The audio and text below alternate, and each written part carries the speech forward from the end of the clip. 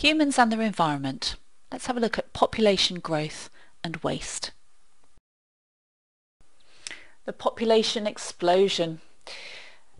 Population of planet Earth exceeded 7 billion in 2012. It's projected to reach 8 billion by 2030. Now the problem with this is it means more energy and more resources are being used up, and this includes water as well as things like fossil fuels and food. And it also means more people produce more waste. So what are we going to do with all this extra waste? Look what's happening to world population. That's called an exponential increase. It's increasing at an increasing rate. Now, increasing amounts of waste means increasing amounts of pollution. And we're polluting our water with sewage, with fertilizers which wash off the soil, with toxic chemicals from industry. We're polluting the air with smoke and gases from the burning of fossil fuels. We're polluting the land with toxic chemicals which we dump on the land, for example pesticides and herbicides. We're producing acid rain. This happens when acidic gases, such as sulfur dioxide, dissolve in the rain, and then they fall in the rain and fall onto land and fall into waterways. And this lowering of pH can kill plants and animals in the environment.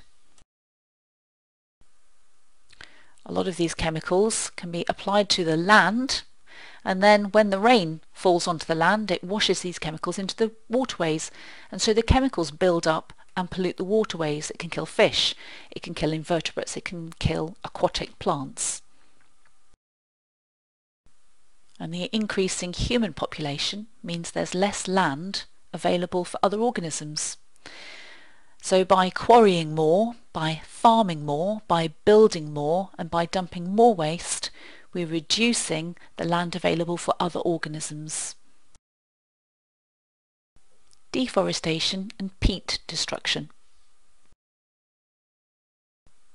So why are we bulldozing vast tracts of forest every year? Well, essentially it's to provide more land for more agriculture, to produce more food, to feed more people. Biofuels is accounting for a lot of this.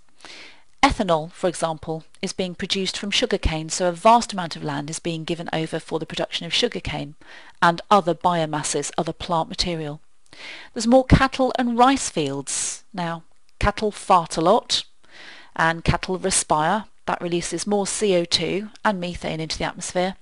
Rice fields as well, the microbes in the soil. When the soil is underwater, the microbes respire anaerobically. That can release methane as well.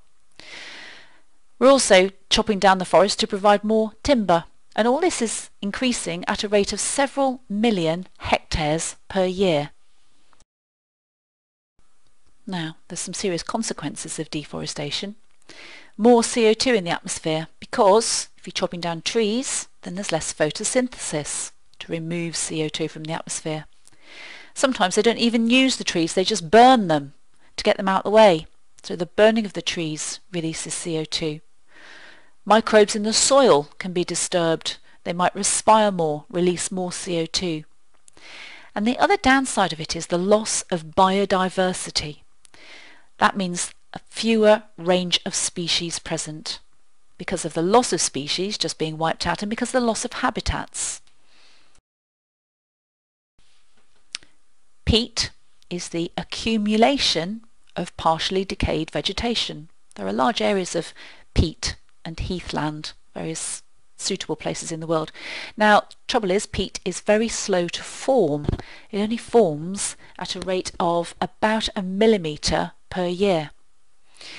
It's burnt as a fuel in some cultures, but it's also used by gardeners as a soil improver.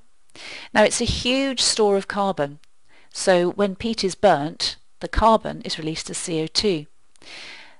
But it's also a very important habitat for a lot of species, so it does need protection. Peatlands need protection, which is why peat-free composts are encouraged, because those vandalising gardeners, some of them don't think about the peat they use, so they have to use peat-free composts whenever possible.